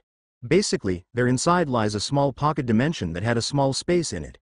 You can freely enter and exit from it, however, it can be manipulated from the outside, and so that is where you lots will be participating in a few days, the elder said. Alright. You guys will understand it later on. Let's go find our hotel now. According to the register guy, it should be right over there, Yelka said and started moving. The group walked to the hotel. The hotel was a massive pagoda-style building with nearly 3 dozen floors. The hotel was sanctioned off for the different participants of the upcoming competition. The group walked up to their floor and stayed there. The tournament starts 3 days later, so try not to do anything stupid and get yourself disqualified. You can go out and visit the city, or stay inside the hotel until the tournament starts. It's your choice. Just make sure to return back to the hotel every night. Also, try not to start a rivalry with another island. We don't want enemies before the competition even starts, Gion said. Everyone nodded and went to their own rooms. The floor had plenty of rooms for them, so Ning chose a random one and entered. The room was not very large, but it was enough for Ning to just spend a few days in. He slumped down on the bed with the soft mattress and closed his eyes. He was a little tired from the journey, so he decided to lay off on visiting the city for the day. He would do that the next 2 days. However, he wouldn't just sleep around. He got up from the bed and sat in a lotus position and started meditating. Vortex of chi slowly gathered around him and entered his body. Whoa, he thought when he realized that the quality of chi in this city was much higher than either the Deep Skull City or the Starsight City. Is it because of the shape of the city? Since it's concave, more chi can gather in it. Or is it because I am closer to the main northern continent, so the chi is much better? He wondered. He didn't have an answer right now, and would only have one once he went to the mainland. He ignored all thought and cultivated throughout the rest of the day and night, only waking up in the morning the next day. He finally stopped and got up. He would now go visit the city. It was early in the morning when Ning walked out of the hotel. The city was already alive and people were walking around in a hurry to get to their destination. Only a few cultivators seemed to be relaxed and were just walking around. Ning looked towards the place downhill that had the actual main markets in it and walked towards there. He looked around the roads at the different shops and started buying stuff he liked. Thanks to being a doctor for so long, he had a lot of money saved up that he hadn't used at all. He bought clothes, food, different trinkets, and other items that he didn't necessarily need but was simply buying them cause he could afford them. He went to restaurants to eat, went to the library to read up on different things, went to the market to buy ingredients for different medicines, etc. He spent more than half a day doing just that before returning back to his hotel room. He then cultivated for the remainder of the day and the night. He felt like he had progressed a lot as a first foundation establishment realm cultivator, but he still wasn't full. He could only know that he reached the breakthrough point previously when he started feeling the lack of chi during his cultivation. However, now it was different. He could simply check the level of chi in his sea of chi and know how far along he was. From what he could see with his divine sense, his liquid chi had filled around 95% of the second level. So he was not far off from reaching the second foundation establishment realm. Once he filled that level, he would fill the third level to reach the third foundation establishment realm. So on and so forth until he filled all 10th level and reached the golden core realm. However, he was still very far away from that, so he would worry about it when he reached there. Once again, it was morning and he stopped his cultivation. He had learned about something interesting that was going to take place today and was very much looking forward to it. He went around the city for a few hours in the morning and finally came upon the place he wanted to visit. The auction house. It was still a few minutes away from opening and there were people gathered outside of the auction house. He could see many different people waiting around outside. Suddenly, someone tapped on his shoulders. He released his divine sense to check who it was and turned around with a genuine smile. "Mr. Kazir, it's nice to see you again. I hope you are doing good." The one that had just tapped him was none other than Kazir. He looked to the side and saw Michaela there as well, so he greeted her too. "Ah, it really is you, Volunteer Ning. I almost couldn't recognize you with that long hair," Kazir said. Kazir seemed a lot older than a year ago when Ning had left the Starsight City. "Haha, yes. Are you guys here for the tournament too? Starsight City must be doing good enough if it can send people here," Ning said. Kazir's face frowned all of a sudden and he simply just shook his head. "I'm afraid Starsight City is no more. We tried to stay and keep it going for as long as we could, but when there is no public staying in the city anymore, it's hard to run a business going. So, both Mist Origin Sect and we had to move to separate cities. Mist Origin Sect moved to the Grey Forest Island, and we moved to the Bluestone Island. So, today we are here representing Bluestone Island instead of Starsight like we did the past years," Kazir said. Oh, Ning got a little sad hearing that. It seemed that a sect couldn't last in a place where the people didn't stay. Mist Origin Sect has beasts to feed. Without the materials from the city, it would be hard for them to survive, he thought. Michaela suddenly nudged Kazir and nodded her head towards somewhere. Ning turned his head to see a group of people walk into the auction house even though the others weren't allowed yet.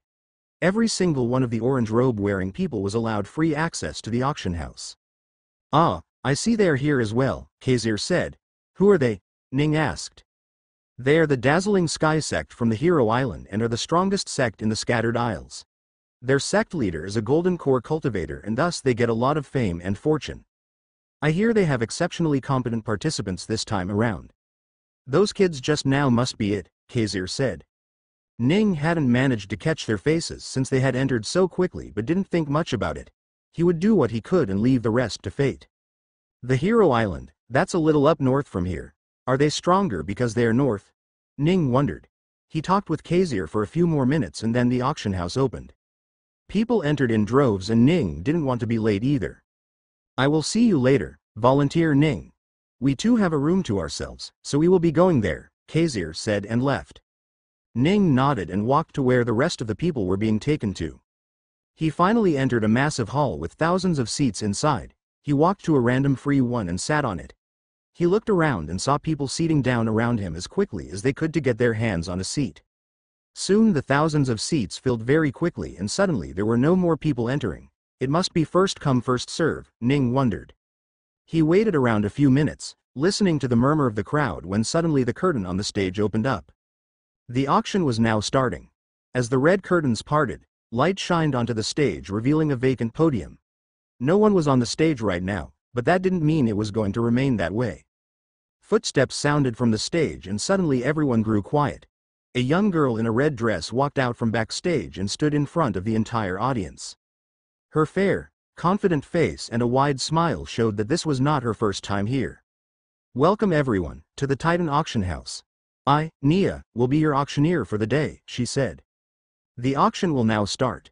A trolley of items was hauled out from backstage, each one hidden behind a black cloth. Ning tried to guess what it was but the shape was impossible to guess. Nia took off one of the cloths and revealed a talisman. "Our first item is this talisman. This is a defensive talisman that can block a single serious attack from a 4th Foundation Establishment Realm Cultivator. It's a single-use talisman and will be destroyed after it had blocked the attack. The item will start selling with a price of 140 gold coins. Your bids must have a 5 gold coin minimum increase," she said. "Please begin."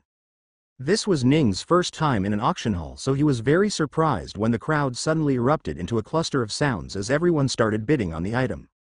150 gold coins. 155 gold cons. 165 gold coins. 170 gold coins. Ning was surprised how much the people were steadily increasing the bid. Is this item worth that much? He wondered, but then soon realized that the people bidding for it were in the chi condensation realm. It's probably worth it to them, he thought. Thankfully, Ning didn't need the item, so he didn't bother bidding. However, he was curious to see that if the first item was this, what the following items would be like. Soon the bidding reached 240 coins, 100 coins higher than the original price, and stopped. Ning looked up and saw a slew of rooms on a floor higher than the one he was sitting in. The current bid that won the talisman was from one of these exact rooms. Congratulations to the VIP guest on room 32 on winning this talisman, Nia announced. Some people clapped, some grumbled, while others just waited for the next item. Ning just looked at the rooms on the upper floor. So that's where the VIPs are staying, huh? Those dazzling sect fellows must be up there. Now that I think about it, Mr. Kazir and Michaela may be up there as well, Ning thought. Nia walked up to the trolley and removed another cloth to reveal the next item on the auction. A book. The book was a cultivation technique known as killing flames. It helped the user create fire with extremely high temperatures that one could use to fight their opponents. The higher one's cultivation base, the better the fire would be. Nia started the bid with 150 gold coins and soon it reached 280 gold coins where a VIP guest from the room above acquired it. More and more items started being auctioned off. Sometimes it was a brush to make talismans. Sometimes it was a dress with defensive techniques. There were a few books that either taught knowledge, cultivation technique, or a cultivation method. Those sold for quite a lot. Ning tried to bid for a few of them, but he was very easily outbid. Especially by the ones in the VIP room. He didn't really want those items, so he let go of the bidding war each time. Slowly the price of the items was getting higher and higher. After a while, artifacts started being sold. The first artifact that Nia showed was a low-grade spirit artifact armor that could block all damages from anyone below the second foundation establishment realm. This was heavily preferred by everyone around him and immediately everyone started bidding. Ning didn't need such a low-level defense, so he just stayed put and didn't bid on anything. The surrounding people, especially the younger ones, were rabid and bid whenever someone else didn't. The armor that started at 600 gold coins soon reached 1500 gold coins in the bid and it was still going up. Ning was really surprised how much these people were willing to pay for armor that didn't do a lot in his opinion. Body cultivation is quite good, huh? These people wouldn't be throwing away money like this if they just knew it, he thought. The final price of the item was 2000 gold coins and it was bought by a rich person in the VIP rooms. Damn, that's what I made in 2 months while working as a doctor, and these people just spend it like this, huh? Their sects must be really well off, he thought. Once the bid was over, Nia passed along the armor and brought out something else. What she held was a long staff-like object wrapped around in black cloth. She brought it out in the spotlight to show it to the crowd as she opened the cloth and revealed what was inside the cloth. Oh, Ning thought in a little surprise when he saw what it was. Inside the cloth was a spear. The handle was made up of a deep blue material and was about 1.5 meters in length. The blade was abnormally long at about 0.5 meters and was made up of white, silver-like metal. Overall, the spear looked very unique and one of a kind. Nia moved the spear around to show it to the audience and spoke. This spear is called the Jade Sapphire Spear. The body of this spear is made of ocean jade, and the blade is made up of metal sapphire. It is one of the best low-grade spirit artifacts sold in the auction as of yet. So, the starting bid for this spear will start at 1000 gold coins, and each bid much as a 10 gold coin increment. Please begin. 10 gold coins, 10 gold coins, 10 gold coins. 1100 gold coins. Before most people could even realize the bidding had started, the bid had already increased by 100 gold coins.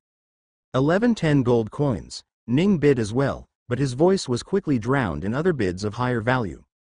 Ning then decided to keep quiet and wait for the number of people bidding to lower. It didn't take long for the price of the item to double as the bid reached 2000 gold coins. Only then did it even remotely slow down. It took a bit longer for the bid to reach 2100 gold coins when there were only 3 people bidding. 2 people were from the VIP rooms on the upper floor and one of them was from the hall below. 2160 gold coins. The guy on the hall below hesitated for a bit before increasing the bid. It didn't seem like he had much more money to bid. 2170 gold coins. One of the people from the VIP room bid. He could hear a young man's voice, but couldn't see anyone there. 2180 gold coins. A much elderly sounding voice shouted from the VIP room. The man on the ground lost all hope seeing the two of them instantly increase the bid and decided to drop out. 2,190 gold coins, the younger man in the VIP rooms bid. 2,200 gold coins, the older man bid. The back and forth went on for a bit longer until the older man started hesitating. 2,450 gold coins, the older man bid after nearly 5 seconds, instead of the instant bid he was doing a bit ago. 2,460 gold coins, the young man didn't hesitate at all. The old man deliberated for a bit and bid, 2,480 gold coins. 2,490 gold coins, the young man once again bid instantly. The old man didn't bid any longer. There was silence for a bit and then he finally spoke, "Sigh. All right, you win. I don't want that spear anymore." "Thank you, elder," the young man spoke from inside the VIP room. "Haha, since there are no more bidders, I think we can proceed to the next item," the man said. Nia on the stage nodded and said, "Going 2,490 gold coins, once. Going 24. 2,500 gold coins." Ning decided to finally step in and bid. The audience was a little surprised that someone from the lower hall was actually bidding so high. 2,510 gold coins, the young man bid without hesitation still. 2,520 gold coins, Ning wasn't stopping either. 2,530 gold coins. 2,540 gold coins, 2,550 gold coins, 2,560 gold coins. The bid continuously increased as neither of them backed down. Soon, the bid reached 2,800, at which point the young man in the VIP room started to get a little nervous. He had quite a few gold coins, but he still needed to save some for the better items that would be sold later on. So, he decided to negotiate. "Brother, I have a spear I currently use that costs around 1,500 gold coins. I will sell it to you for only 500 gold coins if you let me take this spear," the man said. Oh, Ning was a little surprised that the man was actually so desperate for this spear. Unfortunately, he wanted it as well. "Is your 1,500 gold spear as good as the one currently being auctioned?" Ning asked. No, not Ray. 2,820 gold coins. Ning didn't even let him finish and directly bid. The young man was shocked and continued bidding, but at some point he decided to stop. Spending so much money on an item like this wasn't worth it to him. Especially since he already had a good enough spear of his own. Ning waited for the next bid but nothing actually came. Nia realized this as well and decided to end the bid. "Any more bids?" she asked, but nobody responded. 3,070 gold coins going once. 3,070 gold coins going twice. 3,070 gold coins going thrice. "Sold to the gentleman on seat 583, Nia announced to the crowd. The spear was taken away by the staff and soon a staff member walked up to him in the crowd and handed him a slip of paper. That was to identify that he was the one that bought the spear. Ning let out his divine sense to check the paper and felt some sort of energy in it. Oh, it's a talisman. Nearly didn't recognize it because of its shape, he thought. Do I really need a talisman to show that I am the bidder? Or are they afraid I will run away after bidding and are using this as a tracker? He wondered. Either way, it didn't matter to him since he would buy the spear. To be honest, he didn't have to buy the spear. He could have simply waited for a little longer and he could have bought a better spear from the system. But he didn't know exactly when his system was coming back and needed a spear for the upcoming competitions. The auction went as per usual, but nothing came up that really interested Ning anymore. There were a few cool stuff that was put up on auction, but none of it was something he wanted. The most valuable item sold on the auction was actually a journal of a cultivator's journey from being immortal all the way to him reaching the nascent soul stage. It had vivid explanations of what he did and how he reached that stage. Unfortunately, the cultivator was long dead, but the information lived on. That book was sold for exactly 50 spirit stones. Once the auction was done, Ning walked to the staff who took him to get his spear. He paid the bid price and stored the spear in storage space before walking out of the auction house. Along the way, orange-clothed, handsome-looking man kept staring at him as he left. Ning didn't understand at first but soon realized that that was probably the man he stole the spear away from. Whatever, not like he can do anything inside the city anyway, Ning thought and went to visit the rest of the city for the day. Ning spent the rest of the day just roaming around the city. But the novelty of the city had worn off by the second day, so he just went back to his hotel and started cultivating. He took out a spirit stone and held it in his hand. Sigh, I spent nearly all of my gold in the auction today. If I had bid any more, I would have had to resort to using these spirit stones to buy the spear, he thought. He could use the spirit stones for speeding up his cultivation, so he really didn't want to use any of it. Fortunately, the auction hadn't come to that. So, he started cultivating and used a spirit stone to speed up the chi gathering process. His sea of chi was filling much faster and it wouldn't be long before he could break through to the next realm. So, he took it slow and cultivated for the entire night. The next day he woke up. Today was the day of the competition. To be honest, he was very much looking forward to it. The last few months, he had been training different techniques very diligently and he couldn't wait to test them out in real battle. He walked out of the room to go meet up with the sect leaders. Yelka and Guillaume were both outside their rooms with a bunch of other disciples. Sect leader, do we leave now? Ning asked. Yes, the tournament should begin in around 2 hours. We should start going there soon. Let's wait for the other disciples to come, Guillaume said. They waited for a few more minutes as Ning decided to ask a few questions. Guillaume answered what he could about the competition, but according to him, the competition differed a little each time. However, one thing he did confirm was that the competition was separated into 2 parts. The first one was a normal competition where people did stuff to earn a chance to get into the second competition. The second competition was where the true fun of the competition, the 1v1 fight, took place. Ning nodded after learning all of this and couldn't wait for the tournament to really begin before he could really find out what he was supposed to do in them. Soon the other disciples came outside and everyone started walking out of the hotel. The downward slope to the center of the town was filled with hundreds of people walking there. Even though it was 8 a.m. in the morning, everyone seemed to be overly hyped for the competition. Are the non-participants allowed in? Ning asked along the way, shooting the question to anyone that would answer it. Yes, but they don't have to, Yelka said. They don't have to? Ning asked with a confused face. Outside the walls of the arena, the hub island shows the inner happenings of the secret realm to everyone. So regardless of whether one enters or not, they can see the entire show from outside, Yelka said. Actually, entering the arena costs 100 coins per day, so the audience actually prefers watching from outside, Guillaume added. Oh, but you guys get to go it right? Ning asked. Yeah, there is a maximum limit of 10 extra people per island, but we get to go in, Yelka said. Maximum limit? So if others come with them, they can't enter? Ning asked with surprise. They can, but the island would have to pay in their stead. There are a total of 200 islands participating in this competition. If they allowed everyone to enter for free, the arena would be filled by the participating sects alone. So there is a maximum limit on it, Guillaume said. Ning nodded in understanding and didn't ask any further questions. Soon they reached the arena at the center of the city. There were hordes of people staying around the arena, but thankfully, the tournament holders had made an open area for the incoming participants to walk through. Ning looked around and was truly shocked at how many people were participating. 15 people from 200 different islands, 3,000 people, he thought in shock. He hadn't bothered to calculate until now, but now that he did, he couldn't fathom the number. 3,000 didn't sound a lot, especially when considering the size and population of the planet. But when Ning saw the numbers he was shocked. These wasn't the real numbers either, as they were scattered throughout the 4 sides of the arena, trying to get in. But just seeing the hundreds of different colored robes, all with high cultivation bases, made Ning realize how big this world was. He was sure that even without the crowd trying to watch the competition, the outside of the arena would be full of just the people trying to get in.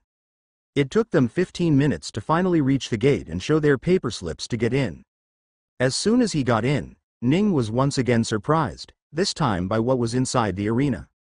The arena was a large stone slab in the middle of the field, surrounded by stadium-like seats that could house tens of thousands of people. Yelka and Guillaume took their group and walked to an area full of stone seats and sat there. Let's just wait for the tournament to start, Guillaume said. Ning looked around the stadium and saw it slowly fill up, but until now, it was only the participants. There was not a single audience member that had come in yet. He then looked at the middle of the stadium where lied a single stone stage and searched for something. He looked around for a few minutes, but no matter how hard he tried, he couldn't find any clue about it. Not wanting to search anymore, he decided to simply ask the sect leader. Where is the secret realm? He asked, catching the attention of the 2 sect leaders who suddenly had mysterious smiles on their faces. If it were so easily found, it wouldn't be a secret now, would it? Suddenly a small buzzing sound appeared from the stage and a small, circular white light flashed in there. Ning immediately turned his head to look at it and was surprised by what he saw. The white glow was abnormal as it didn't originate from anything on the stage and it looked like the space itself bent on the stage. As soon as it appeared, however, the light disappeared and the stage was back to normal. It wasn't only Ning that was surprised. The other disciples that had come along were a little surprised too at the paranormal event that had just taken place. Ning could see people from the other islands getting curious as to what had just happened as well. What was that? Someone asked. Tisk. And here we thought of keeping it a surprise until later on. Sigh. Whatever. That is the opening to the secret realm.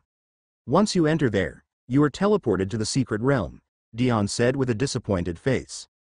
What is the secret realm exactly? Another universe? Ning asked. Another universe? Haha. You think way too grand, Dr. Ning. No, it's either just a simple pocket dimension or the more possible answer, a simple portal to another location somewhere on this planet, Yelka said. Ning finally understood a little. Maybe I will know if the place is on the map or not once I enter, he thought. There were no more such flashes. People steadily entered the arena and soon the arena was almost filled. A group of people walked onto the stage and stopped around the location where the white portal had previously flashed. What are they doing? Ning asked the group. Ah, they are finally here. The tournament will begin very soon then, Gion said. Just keep watching, you will see. The 5 men who had just entered the stage suddenly took out a long metal rod with a weirdly iridescent cloth at the top. Is that a formation flag? Ning wondered. He was correct. The 5 people had taken out formation flags and planted them in 5 separate spots around the place where the portal had appeared. They then placed a bunch of spirit stones just inside the formation they had just created and started silently activating it. Soon, everyone in the arena could see turbulence in the space inside the formation. The space started twisting and turning until there was a tear in it. A visible crack in the space shocked everyone who was new to the place. Subsequently, the portal appeared once more. However, this time, it wasn't wibbly-wobbly like the last time and seemed very stable. The 5 men had managed to make the portal stay open permanently. Is it as stable as it looks? Ning asked. Yes. They do this every 3 years so they are quite good at it now. See? Not a single fluctuation in space, Dion said. Now that the portal is ready, I think you guys will have to leave soon. Remember, help each other whenever you can. Of course, that is if you happen to meet each other, Yelka said. What do you mean if we happen to meet each other, sect leader? Someone asked. Well, basically, you will all be separated once you enter. So, when you are inside you will have to fend for yourself, Yelka said. Good morning everyone. I am your host for the tournament. My name is Trivix. Before I announce anything else, will the participants please gather onto the stage? Trivix said. All right. Good luck to you guys. Do as well as you can. No pressure, Gion said. Have faith in your training, you guys will do fine, Yelka said, before sending off the participants. Ning and the other 14 disciples as well as the other 3,000 participants walked down to the arena nearly filling the entire thing. Wow, I see this every single tournament, and this still somehow surprises me. There are always so many of you, the host said. He waited for the rest of the people to come down and then started speaking. All right. Listen up carefully. I will now explain how the tournament will be held. The tournament will be divided into 2 segments. The first one will take place in the secret realm, while the second one will take place on this stage, the host said. The one starting right now is the one that will take place in the secret realm. For this tournament, each one of you will be given a bunch of storage bags and a single talisman that you will have to forever keep on your chest. Your task inside the secret realm is to either gather ingredients or kill the monster and then gather their corpses as much as you can. Each ingredient and monster will give you a certain number of points that will be recorded into your talisman. The talisman is also your saving grace. The talisman will immediately teleport you out of the secret realm if you ever are about to face a fatal injury. If those damage or injuries are to be caused by the participants, you will lose half of your points then and there to your killer, the host said. The participants got a little nervous as well as exciting learning that one did not have to hold back in fear of accidentally killing the other. The host continued. Here is how we will count your points. The points for the ingredients are very random and are determined based on their rarity, so you can't know for yourself how many points they will get you. You can however see how many points you have in your talisman at any points and find out. As for the monsters that you will kill, most of the monsters are only up to the 9th realm of chi condensation, so you will get points based on what realm there are. The monsters in Foundation realm that you will rarely find will start at 50 points with 5 extra points for each higher realm it is in.